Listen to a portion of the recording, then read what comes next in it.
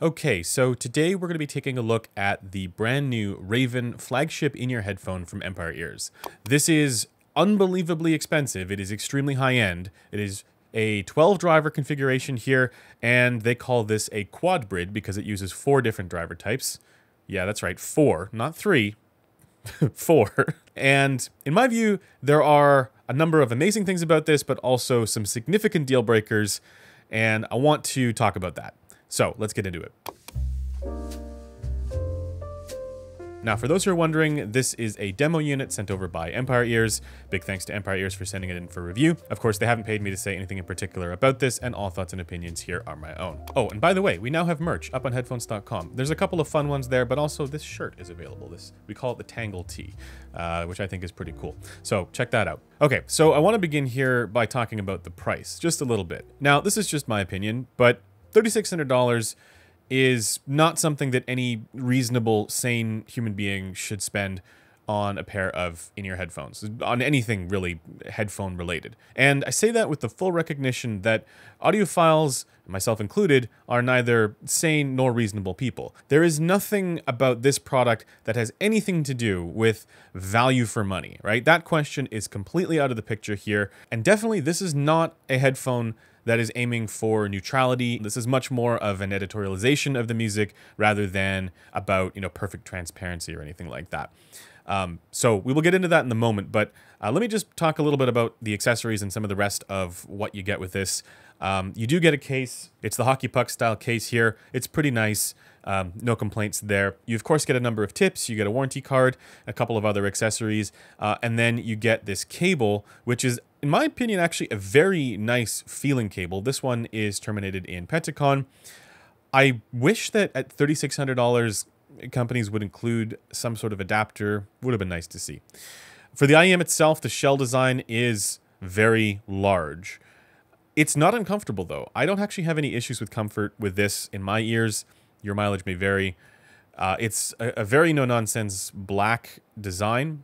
I love it, with this really classy-looking kind of Norse mythology logo on the side. I guess that makes sense because the other one was named the Odin, and this one's named the Raven, so you get the idea. The cable entry point is 2-pin, and this is where the first sort of weirdness shows up with this IEM, where the insertion point on the shell for the pins is actually a very snug fit, and if the cable is removed incorrectly or with too much force, this can actually cause damage to the shell. So for anybody swapping cables around for whatever reason, you want to be very careful with how you pull this out. And I recommend just kind of easing it out rather than trying to pull it at an angle. But I have also had IEMs on the flip side where the 2-pin cable just comes out too easily. So I suppose they were erring on the side of having it be very securely fastened in there. So that's just the choice that they made here. And the driver implementation here is another thing that is quite unique. Taking a look at the product page here, for the driver configuration, it's got 2 W9 Plus subwoofers, so that's dynamic drivers in the bass, 5 balanced armature drivers, quad electrostatic tweeters, and a W10 bone conduction ultra driver. They also reference a proprietary multi-point SyncX crossover network. So they have their own unique driver tech, and these are not the same off-the-shelf drivers that you may see in many other IEMs that are out there. So now let's get into how this sounds. And I want to get to the good part here first. For all of the subjective audiophile traits, the descriptions of the experience, as I like to call it, the Empire Ears Raven is exceptional. So it is extremely detailed, it's extremely punchy and dynamic for that sense of impact and physicality. Especially in the bass, it is just monstrous for the sort of soundstage immersiveness and spaciousness. Again, just fantastic. Where it suffers is in its tuning. Now, for its overall wideband effects, the Raven's tuning is actually reasonable. It's better, actually, than some of the other ones that they've had in the past. But there are some fine-grained quirks that are deal breakers for me, and they may be for you as well. So let's talk about that now. Okay, so this is how the Raven measures on the B&K 5128, and just for reference here, the dotted line is the target that we're using, and that is essentially a tilted diffuse field head-related transfer function of the measurement system. And if you're interested in more information on this, we have tons of videos on that. I'll link one in the description for that. Now, looking at the Raven, you can see that it is bass boosted, and quite significantly actually. And I like the way that it's handled here for the bass boost over what they did with the Legend X. I found that with some of their other ones, the bass shelf went a little bit too insane, and with this one, it is still boosted, it is still very strong and prominent bass, but it is a little bit more reserved compared to those ones. Then there's a couple of features and weirdnesses going on in the mids, and I'll talk about that in a moment, but then the other significant trait here is that it's quite withdrawn in the upper mids, it's very recessed up there, and you have a lower treble peak. Now, there are times when this lower treble emphasis isn't that noticeable, but because of its distance between, where it's at and, the rest of the upper mids and the mids, it does stand out. So the tuning here, while it's fun, it could be refined a little bit more. Now, I want to get to the more significant deal breaker, which is what's going on in the mids. You can see that there's a bit of a wibble going on here with, a peak and then a dip. And this is just one seating. Let me just show you another seating here. And this isn't to do with channel matching or anything like that. This is just a different seating on the measurement rig. But you can see with this seating, this mid-range feature shows up quite strongly as a peak. Now, there are a couple things that this resonance could be. One possibility is that it could be the bone conduction driver and the way that they've implemented that. But I want to show you guys on the Gross here what this looks like, because it doesn't always show up the same way. So here we are on the Gross system, and you can see this mid-range feature, this resonance showing up here again. But this is with a deep insertion for the IEM in the canal extension tube. When I use a shallow insertion, that feature basically goes away. So I'm very tolerant of the more relaxed upper mid-range presentation. You guys know that I'm actually kind of okay with that in IEMs. I don't mind it at all because it prevents that region from being, shouty or overbearing. It's certainly not at all shouty or overbearing. This IEM is not. But for the lower treble presentation, it causes what I call percussion compression. It's this kind of emphasis to the lower treble harmonics that overshadows, the rest of the tones. It kind of compresses percussive hits. It makes cymbals sound like they don't really ring out clearly the way that they should. And same thing with snare drums and hi-hats and things like that. Now, at the same time, I have to recognize that I am just one person, and maybe for other people that effect isn't something that they're all that bothered by. And certainly I've talked to other people who've heard this IEM and this wasn't an issue at all. So it is very likely that I just have an extra sensitivity to this lower part of the treble. But the resonance in the mid-range, this is something where we could call this a measurement artifact.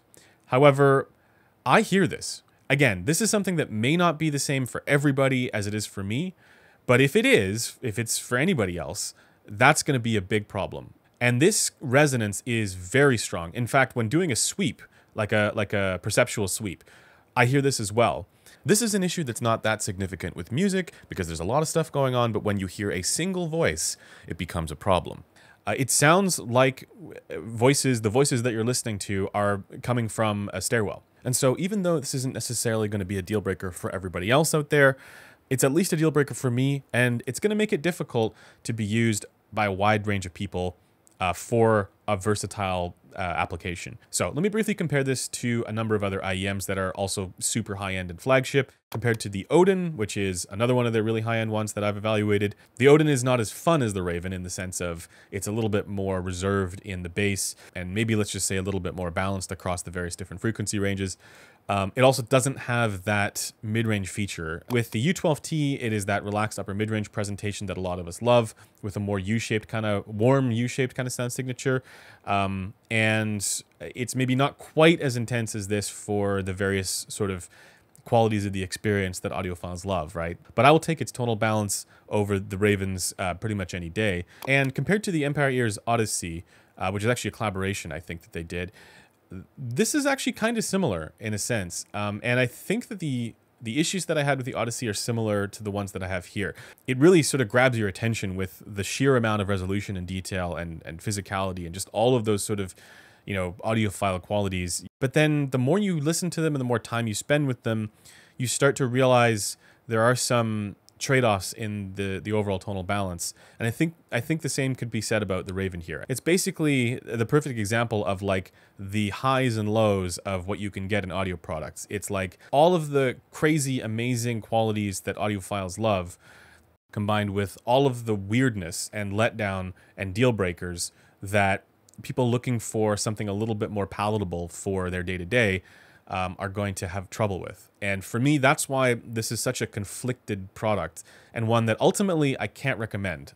So the Raven, as much as it does a lot of really good things, and I applaud Empire Ears for trying to do something different. They're trying to they're not just making the same IEM over and over again, like, you know, seemingly much of the rest of the industry is. This is one that I have a hard time with, and unfortunately, it's one I can't recommend. So that basically does it for this video. Once again, if you're interested in any of our written stuff, check out the audio files up on headphones.com. For additional measurements, those are posted in a forum thread linked below. And if you want to chat with me or any of the other folks who are on the Headphone Show editorial team, check out our Discord. That's linked below as well. And this is where you can tell me that I'm wrong on all of that good stuff. And that does it for me. I'll see you guys in the next one.